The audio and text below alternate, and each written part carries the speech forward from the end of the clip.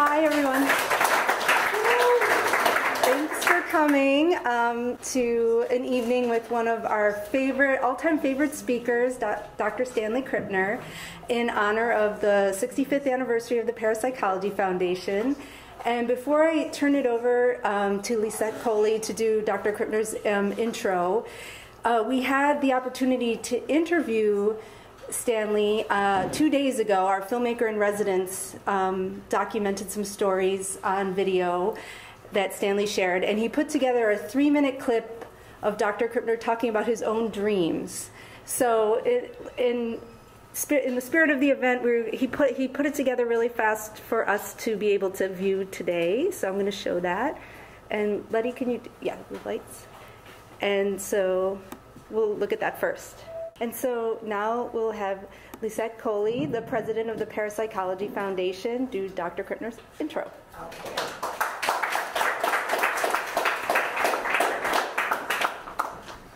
Well, good evening, everybody. It gives me great pleasure to greet you all this evening on a moment that is, for me personally, very important, and also for Parapsychology Foundation, since this is a milestone in serving, a milestone for our organization. I've been serving as the 3rd president of Parapsychology Foundation, following our founder, Eileen J. Garrett, my maternal grandmother, and my mother, the late Eileen Coly. I stand before you somewhat astounded and enormously proud that PF, as we are commonly referred to, will celebrate in December our 65th year of activities. Before I toot the PF's horn too loudly, I want to, along with our Board of Trustees, thank the administration of the Morbid Anatomy Museum for generously allowing us to co-sponsor what for us is a very special lecture. Our gratitude extends to co-founder and creative director Joanna Ebenstein, head librarian and event coordinator Letitia Barbier, administrator Christina Preda, and to my special friend Shannon Taggart, the programmer and artist in residence, along with filmmaker in residence Ronnie Thomas. Now, rest assured, I am not going to attempt to bore you with a summary of our 65 years of activities, but of our various programs, which do consist of an international conferences, publishing, grants and awards, a prospective lecture series, and maintenance of the Garrett Research Library with over 12,000 volumes, periodicals culled from around the world, and an archive of an AV archive.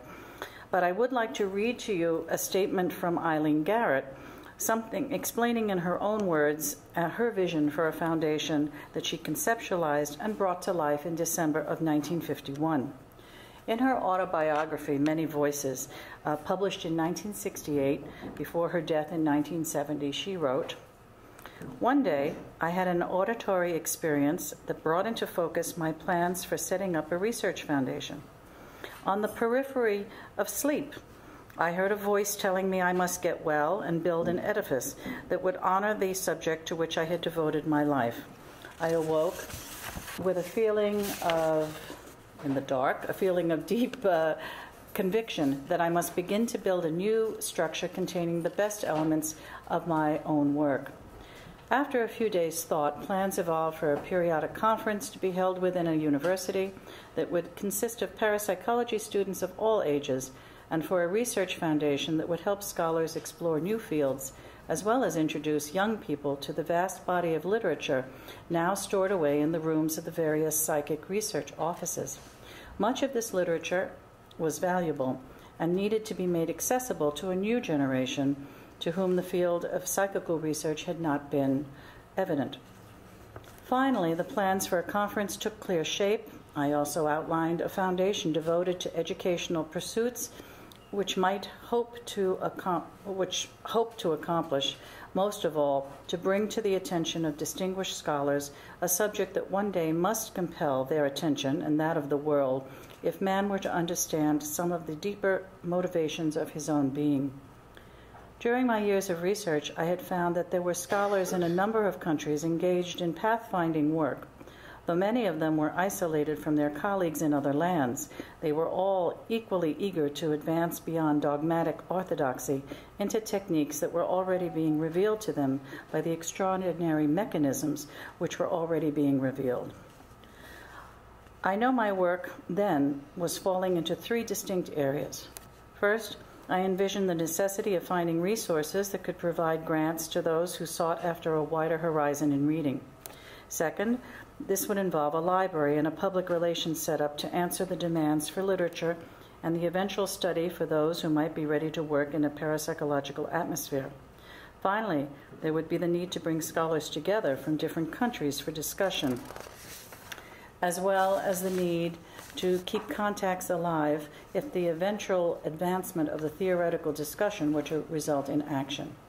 These were the goals then to be reached if I could take psychical research out of the field of the abnormal, eccentric, or unreal and bring together those who understood the deep unconscious forces at work that lead people to work with mediums.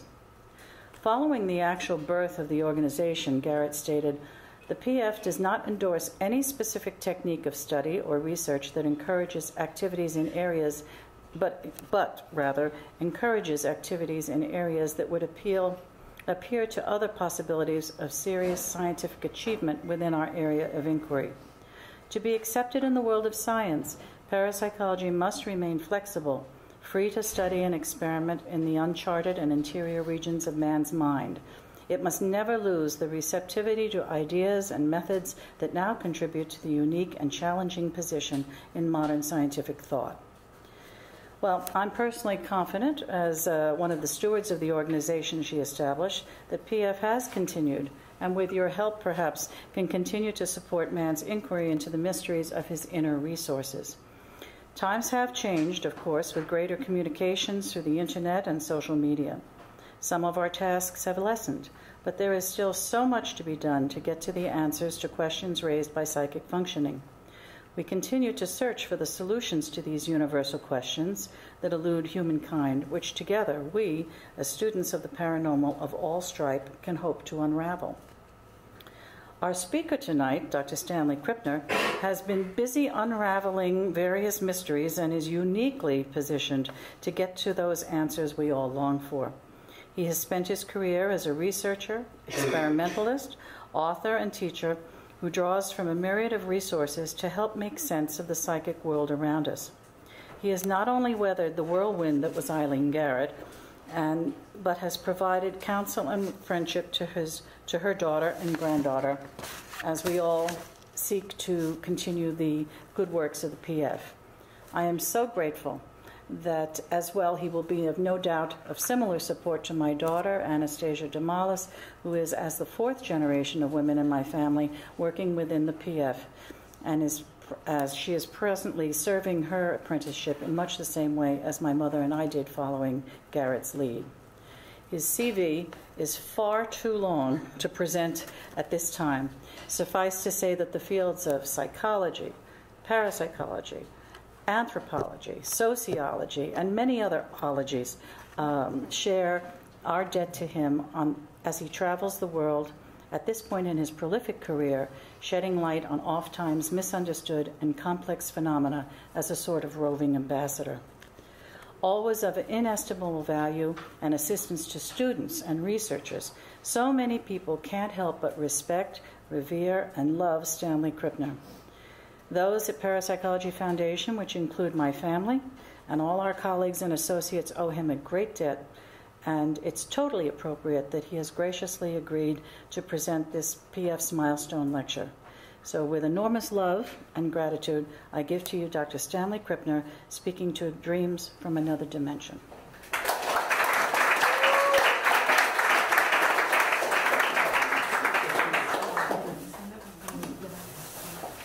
Well, thank you very much, Lisette, and welcome to all of you who came. When it started to rain, I thought, well, there goes our audience. But not only did the rain stop, we had a beautiful rainbow, if you notice. And so that was a very welcome sign for our little soiree here this evening. Now, usually when I come, I bring some books. I couldn't this time because I'm coming here from Denver, but I'm going to plug a book. So why don't you pass out those little cards, because there's a tie-in with this book and Eileen Garrett. A friend of mine, an internet friend, has just written a book about how the mystery of Amelia Earhart's disappearance has been solved. Many of you are too young to know who Amelia Earhart was, but back in the 1930s, she was the most famous woman in the world. Or you might have seen the movie version of Amelia Earhart that came out about 5 years ago. She was a female aviator who flew around the world for her last voyage and disappeared over the Pacific. And the official word was that she and her co-pilot had been lost, ran out of gas, and went down into the Pacific.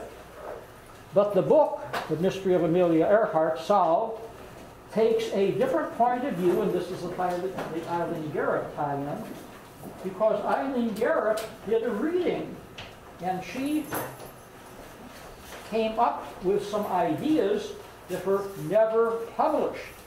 And Lisette is going to do some research and see if she can find those files. Very strange that these are never published, but there might be a tie-in on why the real disappearance of Amelia Earhart was never announced. Because, to give you a little summary of the book, no, she and her co-pilot didn't die. They crashed. But they crashed on an island close to a Japanese fortified island. And they actually died in a Japanese prison camp. And there are witnesses who remember that. They've been telling their stories before, but their stories were never heard. Why was this not publicized? Why was this hidden by the U.S. government? Because the popular uprising would have been so ferocious that the United States would have gotten into war with Japan back in the 1930s. And that was too early. America was not prepared for war with Japan. They weren't even prepared in 1941 when the Japanese bombed Pearl Harbor. So poor Amelia Earhart was a victim of international politics in the days of the rise of Japanese power. Anyway, that's a little summary of the book, and if you don't want to get the book yourself, pass on the card to somebody else, and maybe someday we'll find out what Eileen Garrett's take on all of this was, now that we have a plausible hypothesis on what really happened to Amelia Earhart and her co-pilot. And again, those of you who've never heard of Amelia Earhart, do your history, look up the story on Wikipedia, and you will realize what a remarkable woman she was and how she really was a champion of women's adventurous spirit and resilience back in the days when women were not supposed to do things like flying airplanes. Well, my presentation tonight takes on a topic that's closely associated with the work of the Parapsychology Foundation, which is why I thought it'd be of interest on the 65th anniversary of this wonderful organization with which I've been associated with so many years. And I'm calling it Dreams from Another Dimension ? And during the presentation, you'll see why the question mark goes there. So, out of the blue, a few years ago, I got an email from a woman who works as a program coordinator with the U.S. Armed Forces in an unspecified state, because I'm keeping her identity secret for reasons that will become obvious. And we began a correspondence. She contacted me for 3 reasons. Because of my interest in unusual dreams, because of my knowledge of the U.S. military, because of my work on my 2 books on post-traumatic stress disorder, and because of my interest in survival of the personality after death. Okay, so that's why she came to me, and I've been doing my best to honor that contact, and so here is the story. I'm using the name Amanda Fisher. She's an events planner for the U.S. Army, coordinating events for relationship-enriched programs, such as retreats for both married and unmarried soldiers. In addition, she worked with Army chaplains. Her father was an ordained minister, and she attended Protestant worship services, most of them denominational, in her youth. As a child, she recalled several dreams that were related to religious themes, as well as dreams that appeared to forecast future events, and lucid dreams in which she realized she was dreaming. In addition, Amanda had a few dreams about deceased family members. In one of them, her grandmother of Native American descent told her that she understood why Amanda could not be present when she passed. Now, these are all precursors that are familiar with us in the field of somebody who might develop what we call mediumship capacities, the ability to communicate with purported folks in the spirit world. Eileen Garrett had a number of those experiences. You read her autobiography, you found as a child in Ireland, she had many of these same experiences. So in the course of her work with the U.S. Army, Amanda met Wink, again another pseudonym, who had been a chaplain's assistant for several years. And he, of course, was a member of the U.S. Army. After 6 months after assisting Army chaplains, Amanda began having unusual dreams and started telling them to Wink. She did not tell Wink all of her dreams, only those involving what she called a definite compulsion to share them with her co-worker. These dreams had contained specific names and other information could be verified or falsified. Amanda contacted me in early 2015 and has given me written permission to use her dream reports in my ongoing research concerning anomalous dreams, including the work that some of you heard me talk about when I worked for 10 years here in Brooklyn at Maimonides Medical Center at the Dream Laboratory. Our correspondence has been by email, and all the names in this report are fictitious. Several other measures have been taken to preserve anonymity. I conducted a Skype interview with Wink early in 2016, which verified the information given me by Amanda. So, Amanda wrote me that her first anomalous dream in the series occurred about 6 months after she met Wink, who was a Native American from Arizona. His clan has an unusual language, very different than the Navajo language spoken by his father. Wink, who, as he put it, was raised as a warrior, was told by his elders that he had been given the gift of discernment. Recently, he held a conversation with tribal elders in which he told them about Amanda's dreams. They replied that her ability was the complementary gift to his. Wink had just begun to tell her about his military career and his overseas service when she had her first dream of the series. Now, actually, there's a total of 10 dreams in the series, and it would really take hours to go into all 10 of the dreams, so I'm just going to tell you about a few of them tonight. This is dream 1. I'm walking across the road to see a friend's new house. Before I can return to my house, I have to go through a building. I'm in an American Legion building where I start playing bridge with 2 ladies. One lady is in her late 50s, and another is her mother, about 80. I tell them I'm from Kentucky, and then the daughter remarks that her mother collects business cards from the record store she visits in Louisville. She hands me a stack of cards. In the middle is a lanyard with the name Sanchez on it. I recall that of all the special operations personnel have to wear identification lanyards while they're in their compound. In my dream, I call Wink so that he can see what is in my hand. He says, I'll be right there. I look at the other side of the lanyard. You know, a lanyard is like a necklace in the military. And there is a picture of a rattlesnake with a knife through its tail. Wink then comes into the building, hugs the 2 ladies, and walks off with them. Then I wake up. The next morning I call Wink on his way to work and tell him a little bit about my dream. He came right over to my house.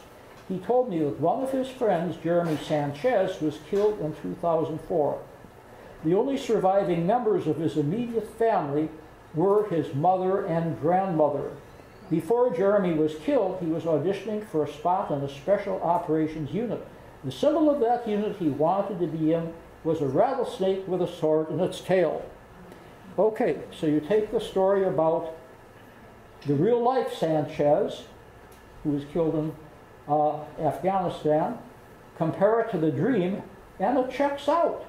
The 2 women check out, and the symbol of the rattlesnake with a knife in its tail check out, and the exact name checks out. See, several correspondences, which makes this what we call in the field evidential. Now, here's case 2. In this dream, I'm arguing with Wink about the location of a venue for a special event. Then I go walking down a hallway in a property where I've coordinated events in the past. I go into a large suite where a couple of sleeping rooms share a common parlor area. As I walk into the parlor, a man is sitting on a sofa. I sit down and start talking to him about the nature of his work. I also want to share with him my connection with the special operations, aviation world, and with Wink. He hands me a manila folder, and I see a name on the side. It is Bandrews. When I told Wink about this dream, he told me that a pilot friend of his had died on a mission. It was the first time that a manifest had been done in a way that would add the first two letters of the first name on the soldier's last name. Britt Andrews was the pilot on that mission. But through the manifest change, he was listed as Bandrews. The manifest should have read Brandrews, but someone had made a mistake. So here again we have very, very specific information with a very specific name and a very unusual name because of the way that the first letter, actually the first two letters, were combined with the last name. Somebody made a mistake making it Bandrews instead of Brandrews, and Bandrews is the name that appeared in Amanda's dream. So remember back to what the tribal elders told Wink, that he had the gift of discernment and that his gift was complementary to Amanda's. So again, if all of these people are telling the actual truth, it's like a teamwork going on, where it's Amanda who's having the dream about the deceased soldiers who Wink knew, and then Wink is verifying them once Amanda tells the story. Here's case 3. This dream included several people. I hear a missile siren and dive into a nearby building. It's like an old college dormitory filled with young men. I realize it's a fraternity. I look in one room and a bunch of guys are together playing video games and talking. I ask for someone and they tell me his room is next door. I knock on his door and my roommate says that he is in the gymnasium. I walk into the gym and see if a group of guys standing at a desk at one end of the open gym. I ask if I can toss the football around with them and we make small talk. One guy says his name is Larry. Another introduces himself as Adam. And then I say, I'm looking for Patrick. They say, he's over there. And I see a guy sitting with a girl in his lap. I say, hello, but tell them that he is not the Patrick I was looking for. Okay, puzzling information in the dream, some specific names. When I told Wink about the dream, I mentioned that it had a Larry, an Adam, and 2 Patricks in it. Wink was disconcerted. He told me that all of those names were the same as members of the group of Rangers he knew. Larry and Adam were both killed in improvised explosive device attacks. Wink had to bring Larry to the hospital in 2 pieces. The 2 Patricks grew up in the Ranger Regiment together. The first Patrick went into battle and was shot. The second Patrick ran to save him and was carrying out when he was fatally shot. The first Patrick died of blood loss. Wink said that the first Patrick was his roommate in Ranger School, and that Patrick had pictures of him and his fiancée around the bed. Wink remembered that in every picture, Patrick's fiancée was sitting on his lap. So there you are. Again, if they're telling the truth, if the dream is true, if the response by Wink is true, very specific verification between the dream and Wink's real-life waking experience, tragic though it may be. Case 4. Wink and I are upstairs, standing in my bedroom. We're having a conversation about a new end table. He keeps trying to open the blinds, but I tell him not to because I do not like people being able to see into my room. But then he looks down and sees someone whom he starts helping up the wall and into the window. Wink looks at me puzzled because he's surprised that he is seeing a man he knows is deceased. But they start talking about random things and the man sits on the floor of my bedroom. A woman comes in and sits down and 2 kids start climbing on him. He says it's time for him to go. Wink looks at him and asks me in on the side if I see the scars on his face. I haven't really mentioned them. Then I see scars on the right side of his face, a big one on it by his eye, and smaller ones on his mouth and cheek. We then start walking down the stairs with him. He starts complaining that his right hip is hurting, and I give him support as we're walking and reassurance that he will be home soon.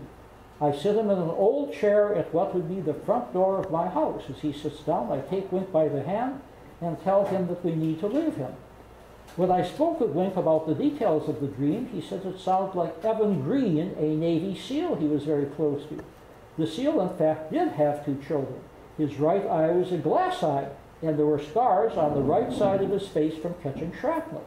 The fight he ultimately died in was in a mountainous region of Afghanistan, when he climbed up a wall and sat as a decoy so that the rest of the team could take over the building. He was shot 17 times. As for the front door of our house, Wink and I had blessed that door with sage, so to be the only entrance through which spirits are supposed to enter.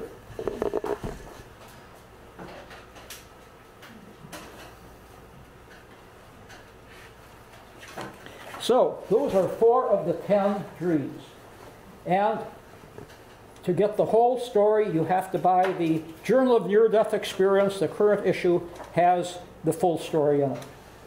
These dreams are usually about deceased persons whom Wink knew, most of them soldiers with whom he had served. He himself was actually in almost all of the battles in which they died. I never see anything bloody or violent, though. The dreams take place in a casual setting. I've learned that the dreams with specific names and details that I remember after waking are the ones I should relay to Wink.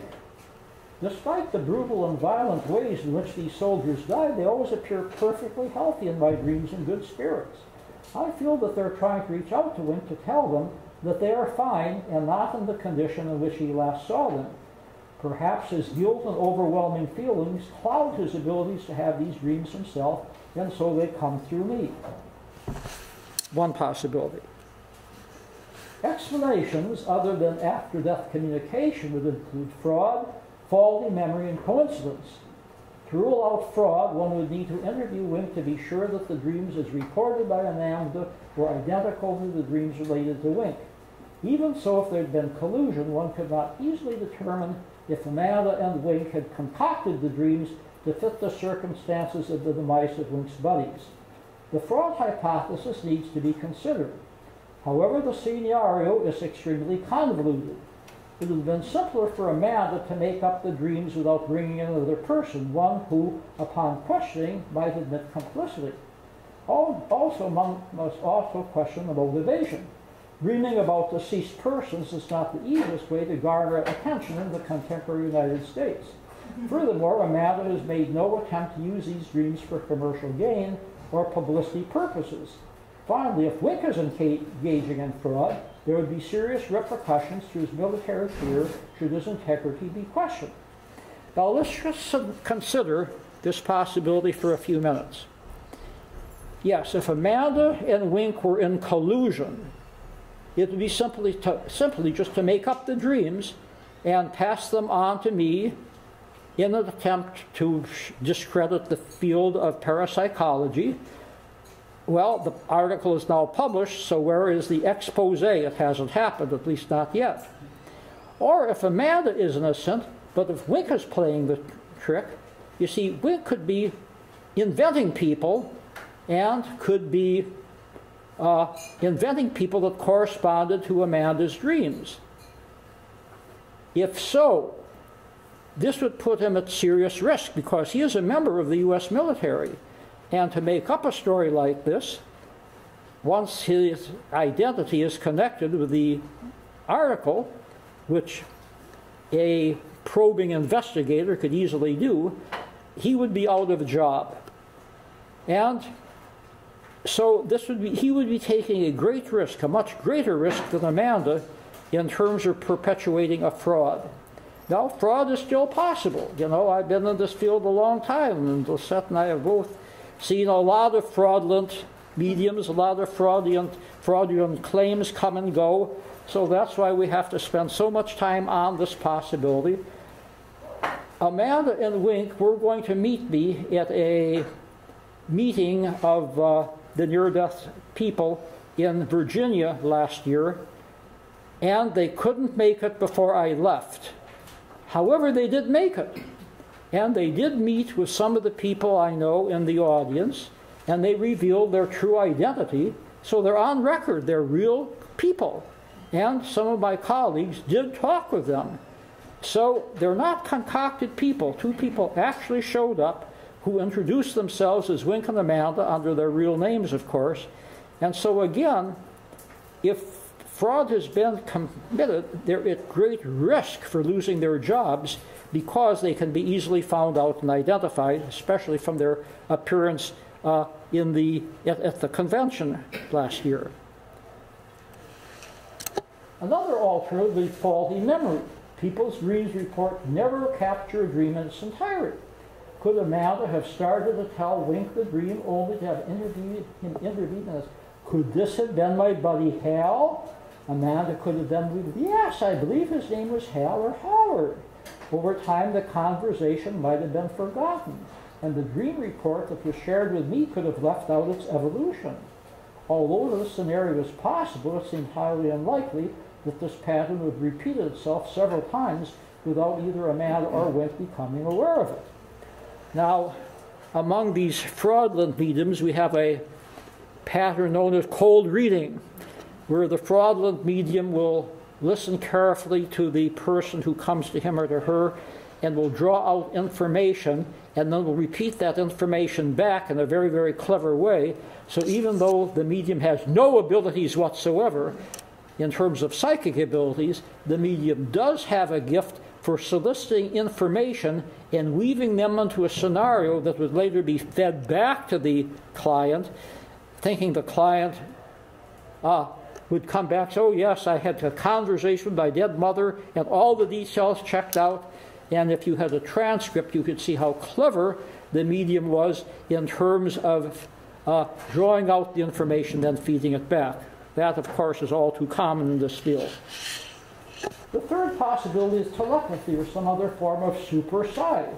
Amanda could have obtained information about the deceased soldiers through some type of remote perception and attributed this information to her connection with Wink. The argument against this suggestion rests on the specific details in Amanda's dreams, only four of which had been included in this presentation. Now,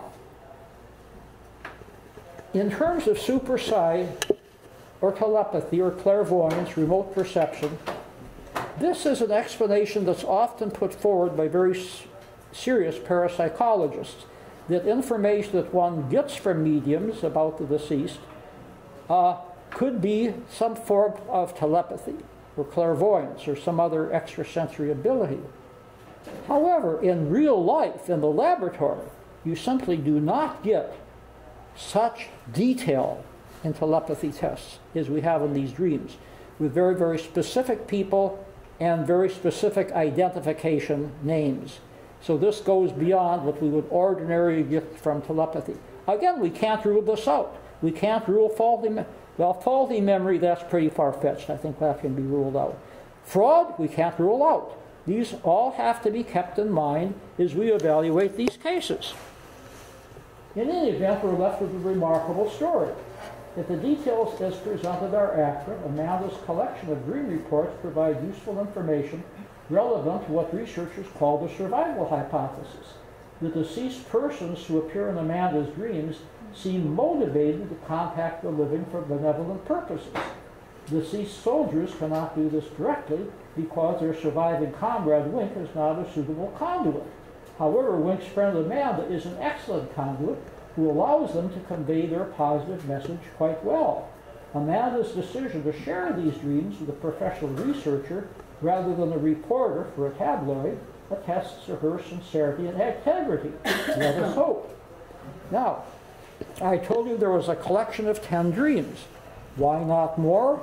Because after the 10th dream, Wink received orders that he was to be transferred from the United States to South Korea, where he is today. And so that distance has sort of precluded the close association he had with Amanda, so that 10th dream is probably going to be the last one. Amanda continues to have unusual dreams, but none of them that are relevant to the deceased soldiers coming into the dream. So we have a collection of 10 dreams, and I'm getting them all on record so that other investigators can study them, make the most of them, and with Amanda's permission, contact her. So this is still ongoing scenario. Now, I know that our time is almost up for the formal presentation, but I'd like to get back to Eileen Garrett and tell you about how Eileen Garrett was actually the very first participant in our Maimonides Medical Center in Brooklyn Dream Telepathy series. Before I even became a part of the program, Montague Allman, who I had the dream about, which was presented in that film clip, was trying to establish a way to examine people's dreams and see if they could dream about a picture that was in a sealed envelope. That seemed the simplest way. That's called a target picture. And Eileen Garrett volunteered to become his very, very first participant. So the picture that was used for this very first experiment was what in show business is called a glossy still. The movie Ben-Hur had just come out. The movie with Charlton Heston. And the picture that was used showed the climatic chariot race of the white horses and the black horses racing around the Roman Colosseum. Stephen Boyd with the black horses, Charlton Heston with the white horses. And so Eileen Garrett was at her home trying to focus in on the target picture. And indeed, she was reached, I think, by telephone, and Montague Allman asked her to report her dreams. And she said, had this most unusual dream. It was about a horse race in ancient times. A team of white horses and a team of black horses, you know, very similar to that chariot in the Wallace novel, Ben-Hur, which I understand has been made into a movie, which I have to go and see. Well, she nailed it exactly. Now, we never had a correspondence that good in all the 10 years of our actual dream telepathy experiments. Well, there was never anybody like Eileen Garrett. However, let's bring that back to these events. Remember that we said that telepathy or clairvoyance would be one explanation? If Amanda had the abilities of an Eileen Garrett, she could have, by telepathy, reached into Wink's past experiences and come up with those specific names. This is only something like an Eileen Garrett person could do. Maybe Amanda is a very gifted medium without realizing it. Well, if so, time will tell, because she's still a fairly young woman, and her career in this area of dreams might take an unusual or unexpected turn that again might shed further light upon this particular issue. Now, another thing that's really interesting that comes up is that if you saw the whole series of dreams, the deceased soldiers in one of those dreams say that they're doing quite well and they don't want their loved ones to grieve because they're quite happy on the other side. But the description of the other side that they give is very, very different than you get in the mainstream religions. It's something that causes, shall we say, a lot of influential people in traditional religions and mainstream religions to call all of this demonic, or to put it down as being at best fraudulent, at worst demonic in character, because these near-death experiences or even after-death experiences don't really match the dogma of their religions. And again, this is something that Eileen Garrett had to cope with all of her life. You can imagine that she was called by very conservative people in the religious field. So, these are the references. If any of you want to make a copy of the PowerPoint, you can look up the references that are relevant to this particular article. And this is an expression of gratitude to the Saybrook University Chair for Consciousness Studies, which supported this work. And there you have the slideshow, and there you have the formal end of the lecture. Thank you.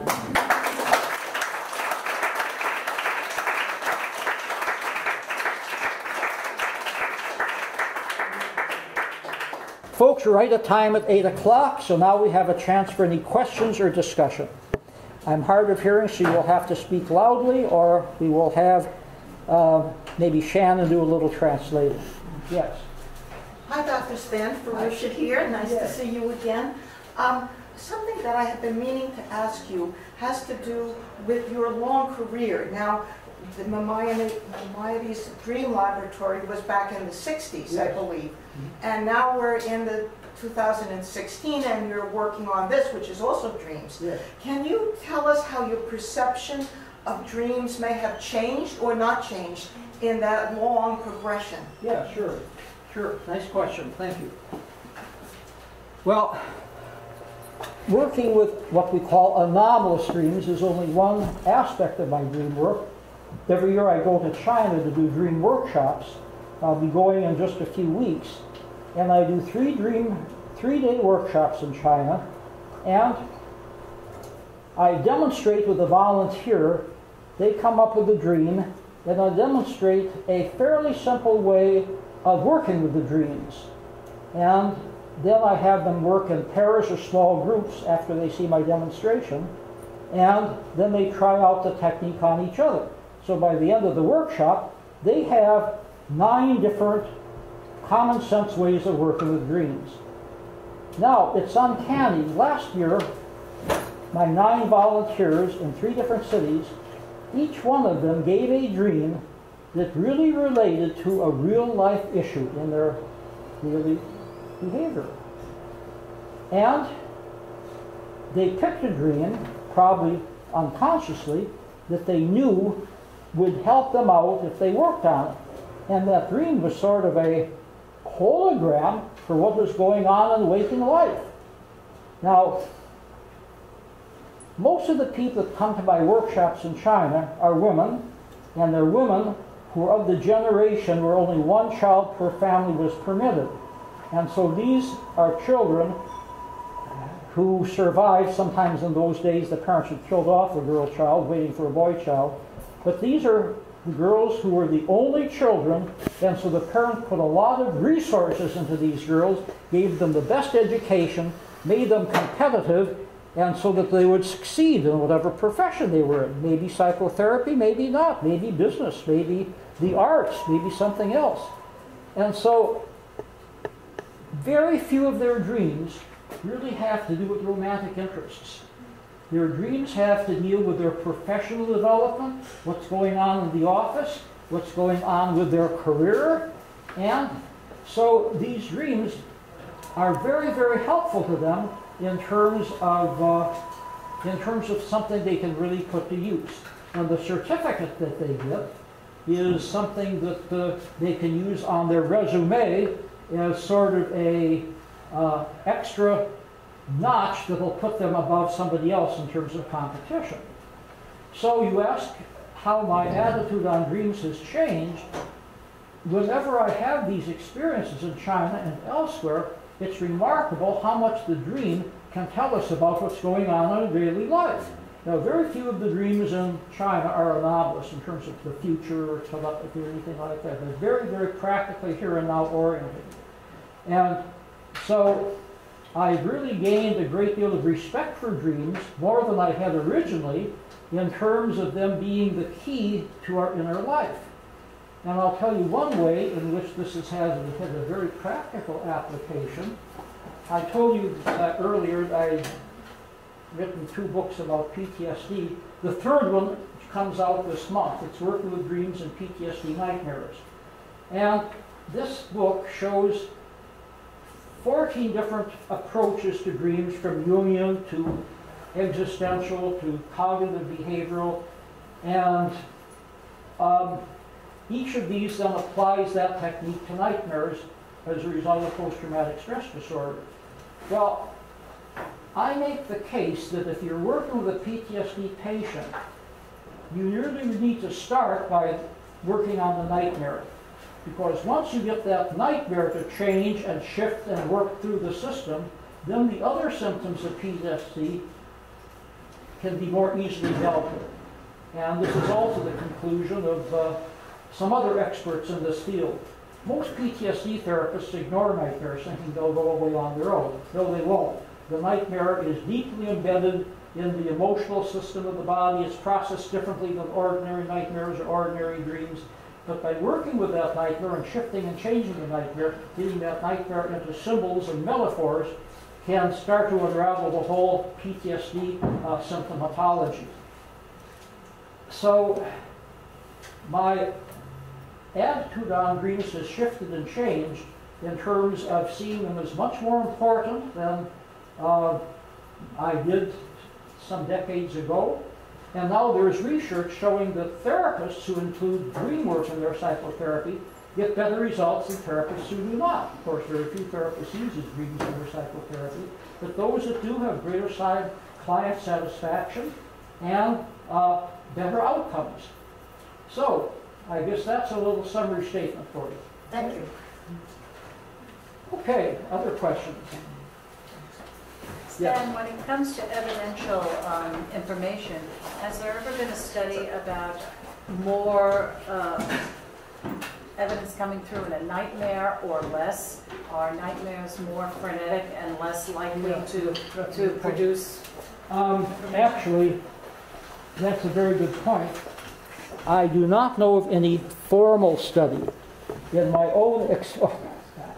own experience, there is very little useful information on nightmares because nightmares, especially PTSD nightmares, are an unsuccessful attempt to process the emotion that still has to be worked through the system. In my point of view, dreams have lasted all of these millennia for 4 basic reasons. They've been adaptive in human evolution. Number 1, dreams help us to remember activities that we've done during the day. Sleep in general, dreams specifically. Yes, they help us to remember. We discard things that are not important. We remember things symbolically or literally thanks to dreams. Number 2, dreams help us to plan for the future. We sometimes rehearse patterns in the dream that will be useful for us the next few days. Third, dreams are useful for problem solving. Not only creative problem solving, we call it the novels and movies and musical compositions that appeared in dreams, inventions as well, but very practical, everyday creativity that's come up in dreams. And fourth, and maybe most important, emotional downloading. There are more unpleasant dreams than pleasant dreams because the emotions are often, in fact usually, downloaded in our dreams, and the negative emotions in dreams get processed in the dreams so that we can wake up bright and fresh the next day. So unpleasant dreams have a very functional purpose. If we don't remember them, all the better. Somehow I never had an unpleasant dream in my life. Well, you have, you just haven't remembered it. And so in nightmares, again, keep in mind that some nightmares are the result of some unusual food you've eaten or some unusual place that you're staying which you're not accustomed to. But the run-of-the-mill nightmare is an emotional situation that is not resolved easily. And the repetitive nightmares, it's a valiant attempt of the system to download that emotion, but it just can't. So the nightmare comes over and over again, trying to break through unsuccessfully. And that's why a therapist who knows how to work with nightmares can help get that nightmare through the system. Okay? Other questions? Yes? I know that you were talking about some of this, visitation. Oh, sorry. There's a lot of talk now, today in general about visitation dreams where people are wondering if it's actual contact of, consciousness outside the body from the other side versus wishful thinking. Have there been any studies that show whether it comes from different parts of the brain or any ways to test if it's a different actual kind of dream? If you want to enter that, how do you describe? Well, you raise a very interesting research possibility. No, it's never been done. I wish somebody would bankroll such a study. Do these anomalous dreams, especially dreams about the deceased, affect the brain differently? Of course, that type of study could be done. Brain scanning during dreams is difficult, but it's not impossible. We do know that the post-traumatic stress disorder nightmares are processed differently than ordinary nightmares. There have been studies on that. Why? Because there's money in that, because of the need for military veterans to get good psychotherapy, and also for people, shall we say, in high business positions to function better and get rid of their nightmares. So there's money behind studying that type of nightmare. I think that one of the answers that I could give you, I'll give you two answers which are related. When I was working at Maimonides many, many decades ago, we did an analysis of all of the dreams that were telepathic. In other words, that resembled what a person in another room or another building or another city was doing. Eileen Garrett, as I said, was the first one, but over the years we had close to 100 people who spent more than one night or more in our laboratory. And we never were able to do an investigation of their psychophysiological responses, although we had that on the EEGs, but we did do an analysis of the content of the telepathic dreams. And we found the telepathic dreams, number one, were more colorful, and number two, were more emotional. So, if you have a dream that is very colorful, or especially emotional, that is the type of dream that might be anomalous. It might be a dream about the future, it might be a dream about somebody you know. Those are the two salient factors that come up. Also, we found out that the imagery that you have just as you're going to sleep or just as you're coming out of sleep, technically the hypnopompic and hypnagogic imagery is even more prone to telepathy or anomalous effects than dreams are. So those twilight states are especially valuable in terms of unusual correspondences. Okay, now your other question about survival. If you go to the Parapsychology Foundation Library on Long Island, you will find entire books written on that topic. And I and Harris Friedman actually edited a book just a few years ago called Mysterious Minds, which was the psychophysiology of psychics, mediums, and unusual people. And that book got very good reviews, and that sort of put together what we have and what we know about the psychophysiology of mediums and the like. But from Brazil, there is a recent experiment that is ignored even by people in parapsychology, which is so far away, but could easily be repeated in the United States. Eileen Garrett was the most famous medium of the 20th century in North America. The most famous medium in South America was Chico Xavier, a Brazilian spiritist. I never had the pleasure of meeting him. I was almost ready to meet him 3 times, and then he got sick and couldn't see me, but I know a great deal about him. There's an entire Brazilian film about him. He was not only in contact, supposedly, with the deceased, but they dictated stuff to him. He came out with dozens of books and poems and essays, and many of them by different spirit guides. His novels have become bestsellers in Brazil, and they've been translated into other languages. There's a movie called Our Place about life after death and what it's like. A big budget Brazilian movie available on DVD. It's an incredible movie. If you want to find out what life after death is, see that movie. It doesn't conform with a lot of Western models because it brings in reincarnation, but remarkable film. So anyway, one of Chico Xavier's spirit guides dictated a number of books, and linguists did an analysis of the language used in those books. You know, hundreds of thousands of words. And Chico Xavier, of course, left behind material that he'd written himself, essays and accounts and the like. The two linguistic patterns did not match. From a linguistic point of view, they're written by 2 different people.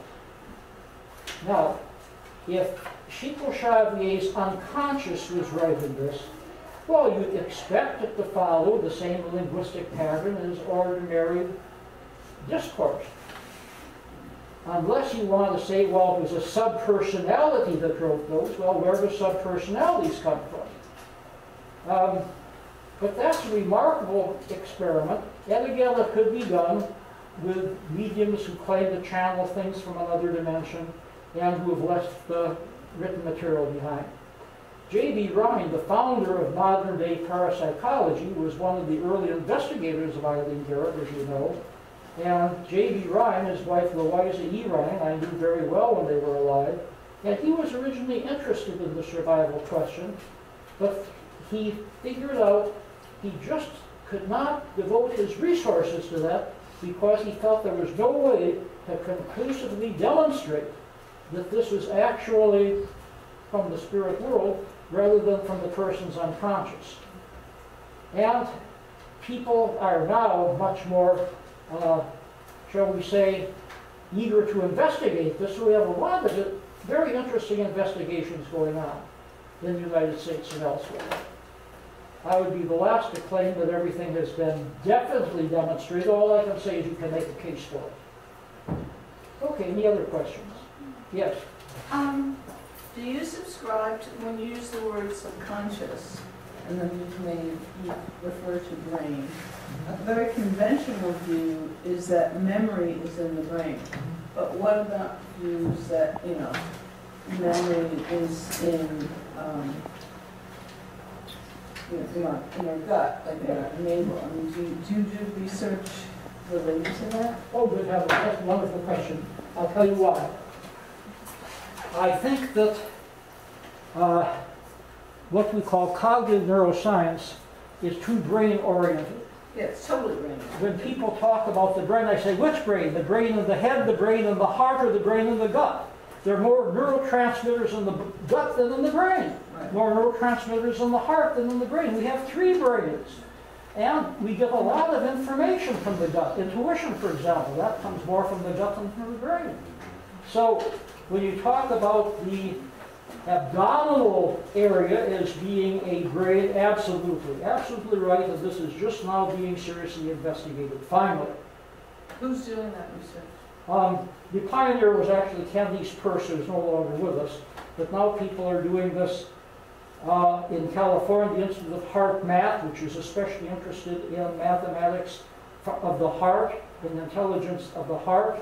Also, you have a variety of European people who are investigating gut neurotransmitters. Yeah, if you just go to Wikipedia and look up gut neurotransmitters, you'll find a whole list of studies being done on that. Not enough. This is a new field of investigation, but very important. Like I say, you know, it's so ridiculous, these people that say that you should decapitate a person once they're dying and freeze the head because of all the intelligence of the brain. That makes no sense for whatsoever. For many reasons. For one thing, because you have so much intelligence in other parts of the body. And your question is a good example of that. So thank you for that question. That's information for all of you that intelligence is spread throughout the body. And the whole body is an information gathering and information processing system. Yes? You mentioned in the video earlier about your use of ayahuasca and how that there was a similarity of just the clarity of the colors. Have you researched any link to that kind of hallucinogenic drug use and anomalous, thank you, dreams? Yes. At the end of the month, I'm actually giving a lecture in Palo Alto, California on ayahuasca. Because I have a long association with ayahuasca, for those of you who are unfamiliar with the term, this is a brew or a tea from the Amazon, primarily Brazil and Peru, that induces visionary experiences. And so traditionally it's been used as a religious sacrament. And I have been interested in this ever since my anthropology professor, William McGovern of Northwestern University back in the early 1960s, told me about his experiences with ayahuasca. He was in the Amazon, I think in Peru, visiting a tribe in his younger days, and the shaman of the tribe took ayahuasca, which was also a yahe, huasca, a variety of other names depending upon the tribe, and he saw a funeral procession in a village 500 miles away. The chief had just died. He described the funeral procession in great detail. A few weeks later, McGovern was in that village, found out that everything that was told to him by the shaman checked out with what was actually happening because their chief had died. All the details of the funeral procession were exactly correct.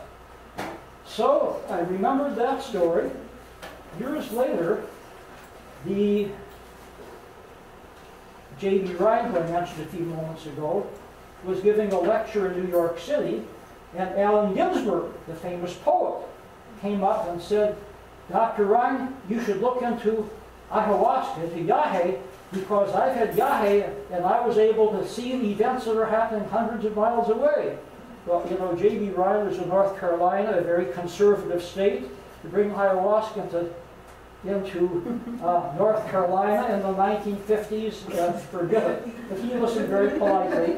And I got to know Allen Ginsberg, and I talked with him. And yes, he and William Burroughs and some of their colleagues had all sorts of telepathic contact with ayahuasca when they were in South America. And of course, it was not until maybe 15 years ago that I had a chance in Brazil to be in an ayahuasca ceremony. And I've had ayahuasca under its different names 10 times, always within a religious context. I would not think of taking it alone. I would not think of taking it outside of the spiritual context. And that's a whole other lecture, but I will tell you just one anomalous event that occurred. One of my students, Chris Ryan, was with me. Chris is now author of a best-selling book called Sex at Dawn. It's the reworking of his doctoral dissertation, Bait Selection in the Pleistocene, and how the way that mates were selected back in the Pleistocene era influenced human evolution, and those roots are still with us, and what the implications of that are for modern coupling, modern marriage, but that's a whole other story. You should have him get the lecture, you should read the best-selling book, Sex at Dawn, which is a fancy title for a doctoral dissertation. So anyway, Chris was with me in Brazil, in southern Brazil. We were on our way to a União de Vegetal meeting. That is one of 3 ayahuasca religions in Brazil. União de Vegetal, vegetable eating, Santo Daime, give me health, Martini, the little boat. 3 very different sacramental uses of ayahuasca, or Yahe, whatever you want to call it. So as our little van rode through the rainforest, Chris said, did you see that beautiful woman on the road? No, what beautiful woman? Oh, we passed her now, but she was wearing a green sari. She was Brazilian because she had dark skin, but she had a cast mark on her head. And henna red hair. And I hope she comes to the meeting tonight. She was very beautiful. So we get to the church service, and we go through the kitchen, and there in the kitchen is this beautiful Brazilian woman with a cast mark, red-headed hair, and a long sari, green sari on. How did you get here so quickly? I just saw you on the road. What do you mean? I've been here all evening preparing the food for the service. Well, that was more anomalous than anything that happened once he took ayahuasca. So I've published that with his permission. That's my favorite ayahuasca ESP experience. But yes, I'm actually, I can't go myself, but I was invited to a World Ayahuasca Conference, which will be held this fall. And ayahuasca is being seriously investigated by psychologists, psychiatrists, sociologists, other biochemists. It's so interesting because you have to take 2 jungle plants, Banisterius cape and Viola iridescens, and combine them in just the right amounts, because one plant depresses the serotonin so that the other plant can activate the visual centers of the brain and produce these wonderful imageries. Now, how did the Indians know about that hundreds of years ago before the Europeans came? Thousands of plants in the jungle. How did they know which 2 would produce the visions? And in the right amount, you put in too much of one, too little of the other, you don't have the visions. Well, the shamans, I asked that to the shaman, all the plants told us. Simple answer to them. You haven't come up with a better answer. Yeah, so there's a whole marvelous history behind ayahuasca, and I just hope that it is not misused. If ayahuasca hit the streets, as a street drug, would be tragic, because one of the things that happens during ayahuasca, most people throw up. They get violently ill. You have to get past that. By the time you throw up, it's already affected your brain. And so you have to then enjoy the visions. Can you imagine people throwing up in the middle of the street with ayahuasca being outlawed? So I think it's best off being used in a spiritual context. So that's the short answer. But oh yes, there's all sorts of anomalous experiences that people have during ayahuasca. The Indians report the telepathy, the clairvoyance, the precognition. A friend of mine, Jeremy Narby, who wrote the marvelous book Cosmic Serpent, about shamans who take ayahuasca and they see the DNA helix, the double helix, way before Francis Crick and Watson got their Nobel Prize. The shamans had this double helix. Well, this is the imagery they had when they took ayahuasca. So Jeremy Narby brought down 3 scientists with unsolved problems, mathematical physics problems. They took ayahuasca under the guidance of a shaman. All 3 of them got the answer to their problem. He's written about this, it's in one of his books.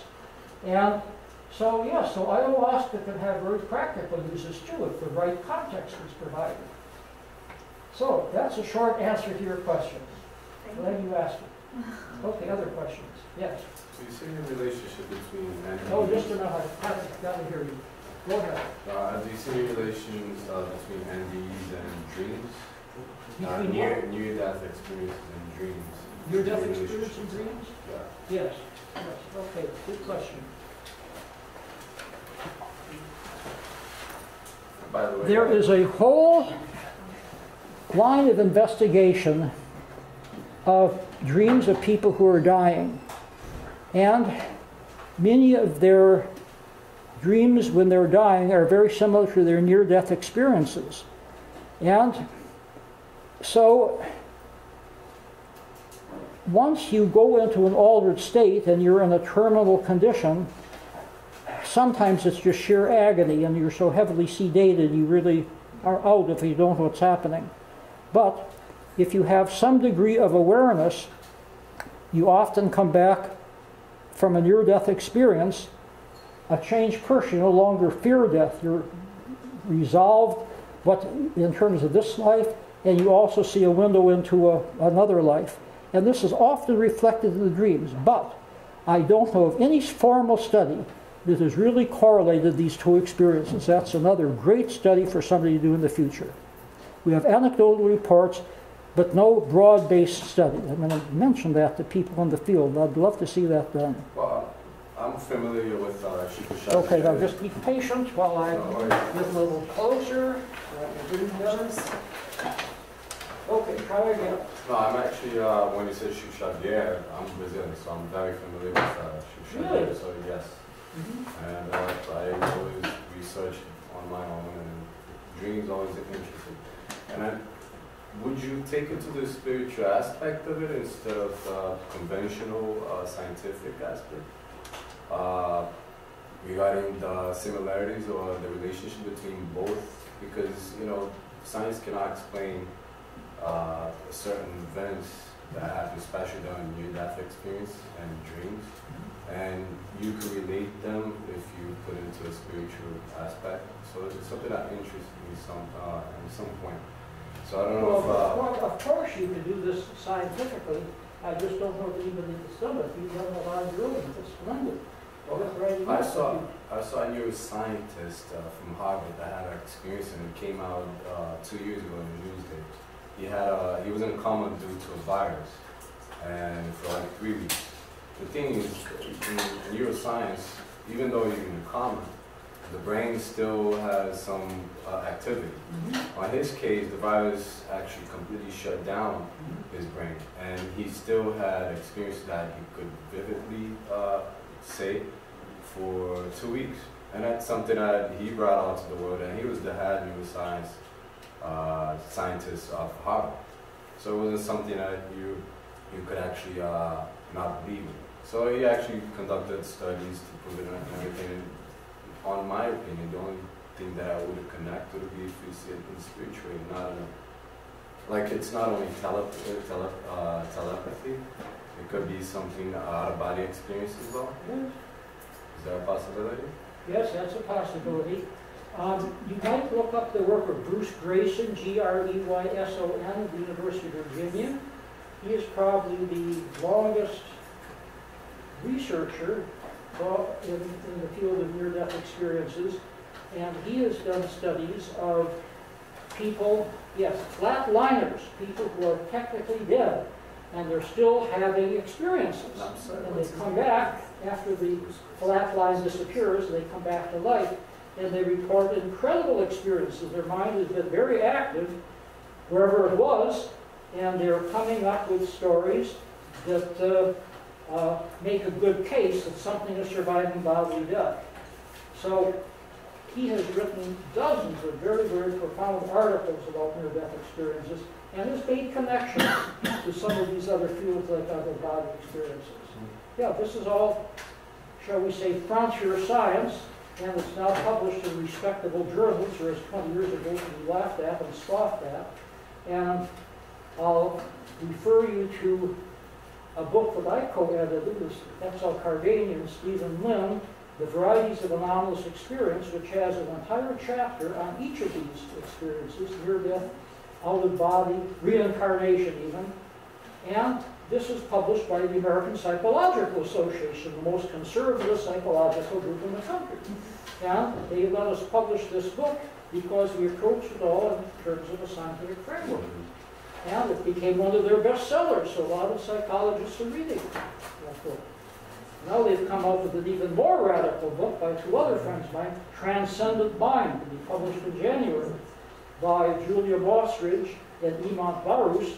And this even goes further than our book does because it's written, it'll be the first text, the first psychology text, which is written by in a non-materialistic framework, emphasizing all of these things that you've mentioned.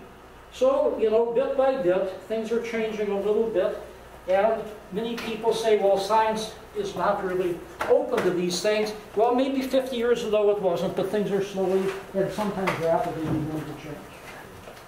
That's not to say that we can't learn from the humanities, from novels, from first-person experience. There are many sources to knowledge.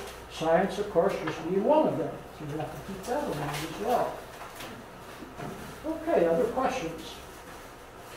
Oh, way in the back. Okay, we're going to travel. Not out of the body, but in the slower. Yes. Do you have any theories relating to dreams and phenomena like deja vu? Well, yes, but they're not original.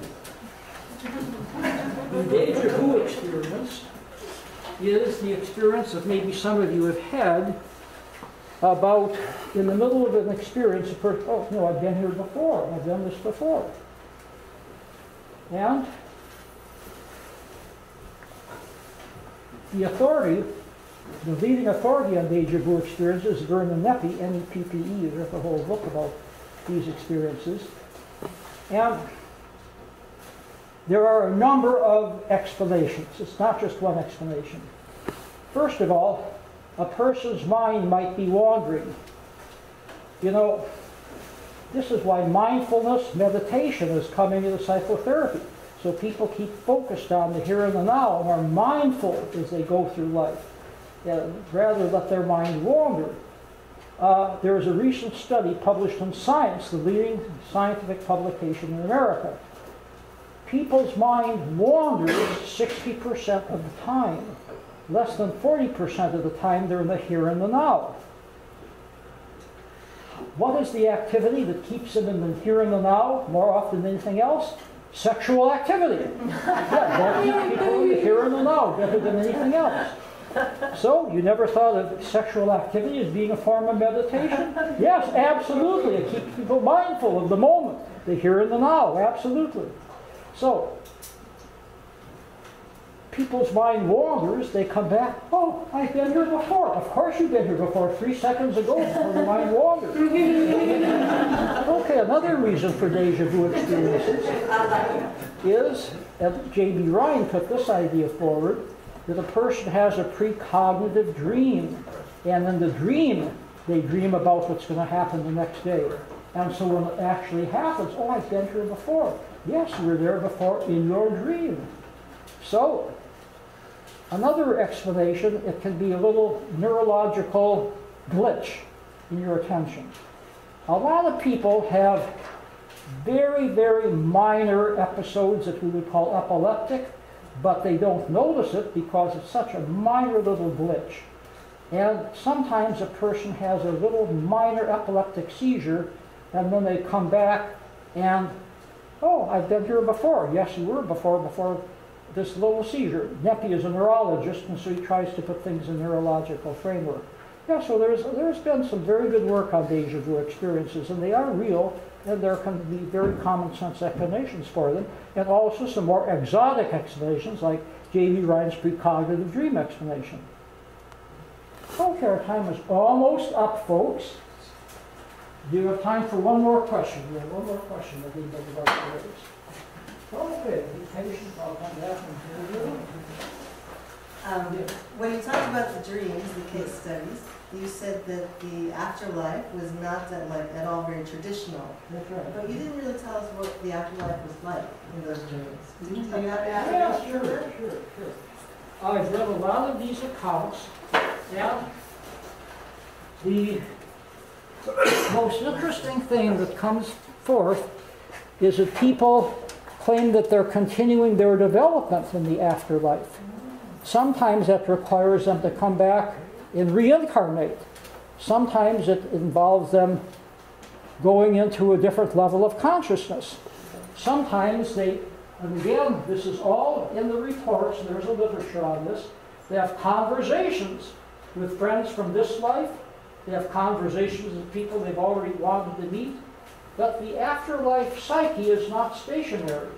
As I say, it can come back and reincarnate, or it can go into the eternal bliss, because the sense of self, depending upon which philosophical position you want to take, can be very, very fluid. It can, sometimes it isn't stable. It dissipates and then reintegrates again.